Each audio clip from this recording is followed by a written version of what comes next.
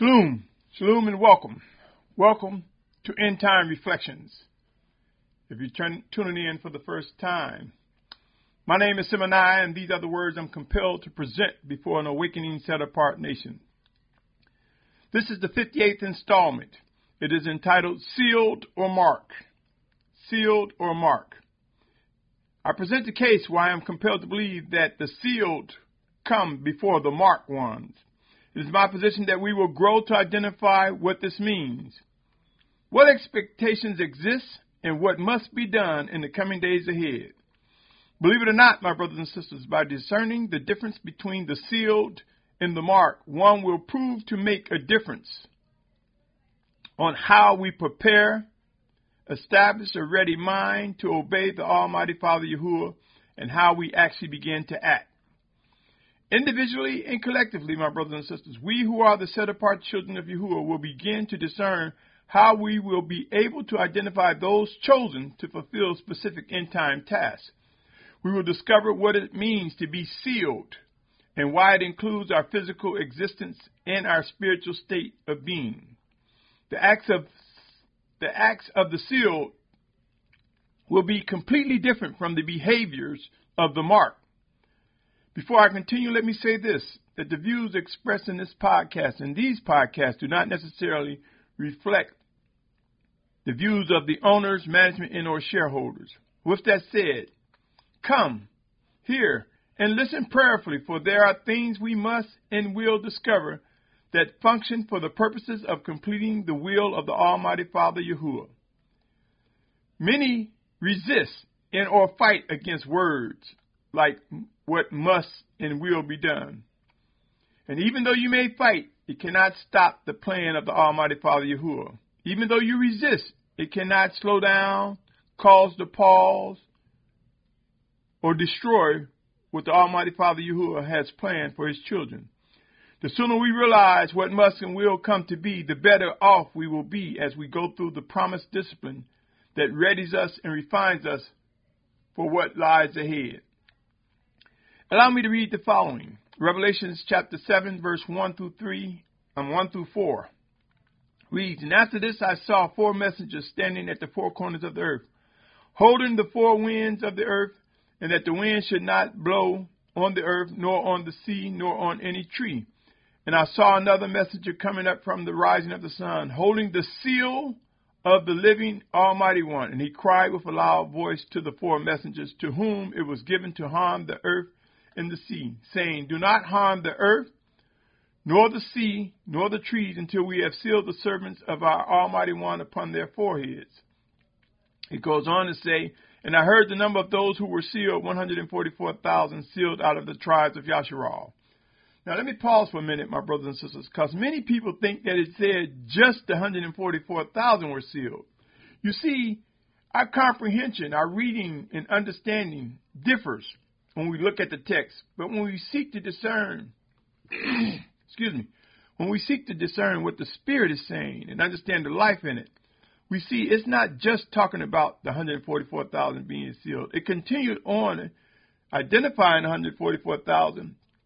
And then in the 9th verse, it says, After this I looked and saw a great crowd which no one was able to count, out of all nations, tribes, peoples, and tongues, standing before the throne and before the Lamb, dressed in white robes and palm branches in their hands, and crying with a loud voice, saying, Deliverance belongs to our Almighty One who sits on the throne and to the Lamb. If you read further down in that chapter, you will see it talks about these are those being delivered, coming out of the great distress, coming out of the tribulation. This includes the great multitude and the 144,000. All of these are sealed.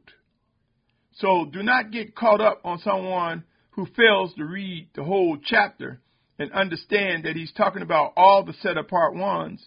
Deliverance comes from for the children of Yahuah. My brothers and sisters, there are those that fail to see the great multitude is also sealed.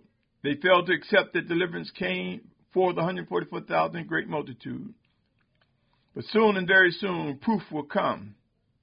And I am compelled to believe that the sealed are many and includes more than just 144,000. With this position in mind, I'm also compelled to believe there is much work ahead of us to bring about the fulfillment regarding our final exodus and more. I will speak more in a moment, but let me also read Revelation 13:15 through 18. And there was given to him to give spirit to the image of the beast, that the image of the beast should both speak and cause to be killed as many as would not worship the image of the beast. And he causes all, both small and great, rich and poor, free and slave, to be given a mark upon their right hand and upon their foreheads, and that no one should be able to buy or sell except he that has the mark, or the name of the beast, or the number of his name. Here is wisdom. He who has understanding, let him calculate the number of the beast, for it is the number of a man, and his number is 666. This is saying the intent of the beast is for everyone to be marked. But the children of Yahuah, the set-apart ones of Yahuah, the sealed of the Almighty Father, will not take this mark, my brothers and sisters. I truly believe the seal has many meanings from beginning to end. Sealed could be the saved ones, the set-apart ones of Yahuah. The marked in this installment is merely to address what is to come regarding the one world government, the one that desires to have you put something on your right hand or forehead in order for you to worship him and buy and sell. Let me bring to mind this, O Yashar'al, as end times ramp up. Let me read this here. I've mentioned it on more than one occasion, and I am compelled to mention it again. In 2 Thessalonians chapter 2, verse 7 and 8, it reads, "For the secret of lawlessness is already at work, only until he who now restrains come out of the midst. For then the lawless one shall be revealed, whom the master shall consume with the spirit of his mouth, and bring to naught with the manifestation of his coming." Believe it or not, Yashar'al, we are that restrainer that holds up the fullness. Wickedness is at work. The anti-Messiah, I believe, is alive and well and at work. But the fullness of his place cannot happen until we are gathered from the four corners of the earth before the physical return of Yahusha HaMashiach. My brothers and sisters, whether we're ready or not, whether we realize it or not, we are that restraint, and we shall be gathered from the four corners of the earth. I also believe the seal comes before the mark of the beast, meaning that there is so much work to be done. When we recognize that, some people are waiting, well, I'm going to wait to see if they start trying to get the mark of the beast, and then I'm going to figure out where I'm going to go. Then I'll respond. Do not get caught in the congestion. Do not get caught in the deception. Do not be deceived by lazy remarks that will be raptured before this happens. Yashar'al, O set-apart family, though we have differences of opinion, there are those among us who are indeed able to discern and speak with correction as they are led by the Spirit of Yahuah sent in Yahusha's name. The truth will emerge with evidence. It would be wise to accept those who are sealed have specific tasks to fulfill, while those who are candidates in or who would take the mark of the beast, they have a different destination. I strongly encourage each and every one of us to begin to ask ourselves, what are the responsibilities of those sealed by the orders of the Almighty Father? What must I do? What must I begin to prepare myself to experience, to fulfill what is expected of me in a set-apart nation? The time is now to begin earnestly seeking to discover what the Almighty Father is saying. There will be chosen leaders that will rise among us. There will be a presence of the Malachim, commonly known as angels, among us. The gathering from the four corners of the earth will be massive in numbers, and I believe it would be in the tens of millions. And when you compare it to the world population, that's still a remnant, my brothers and sisters. And many people don't ask, how can it be a great multitude and be a remnant? Because they fail to realize when you make the comparison to a great multitude against the whole entire population, that's a remnant.